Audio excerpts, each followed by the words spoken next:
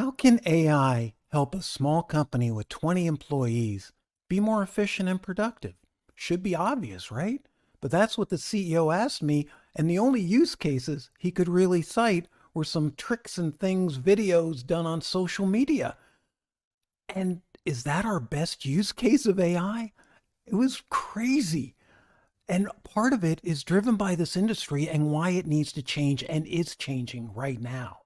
A brief history of AI hype will show you that back in 2015, Elon Musk predicted driverless cars within a few years, and then 2019 and 2021. Didn't happen yet. We're in 2024. It's coming, but not as fast as predicted. Jeffrey Hinton, the godfather of AI, said radiologists would be gone in a few years, and that was 2017. Last I looked, they still have jobs.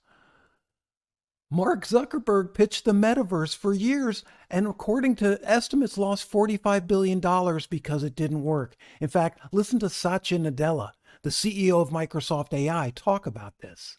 And when we talk about the metaverse, we're describing both a new platform and a new application type, similar to how we talked about the web and websites in the early 90s. What's really funny is if you listen to his pitches for AI, it's like they took out the word metaverse and put in AI. This is where we're at and why people aren't adopting it and why revenue is slow.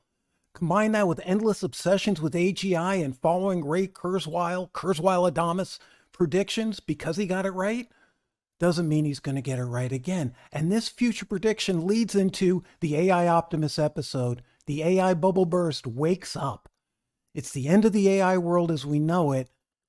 What's next post-hype? That's what I want to show you, the real value, because that crash is going to help AI find its true north. And this is not me. This is numerous sources like Sequoia and the search engine Baidu, their CEO, pointing to the same problem. The simple and profitable way for big tech companies like Microsoft, Meta, Google to hype the future raises their stock price. It's easier while they're actually building it. But right now, between hallucinations, untrustworthy tools, lack of privacy, and the AGI future Terminator fear horror story, adoption is slow. People don't trust it. They're afraid of it. We're telling it will replace their job.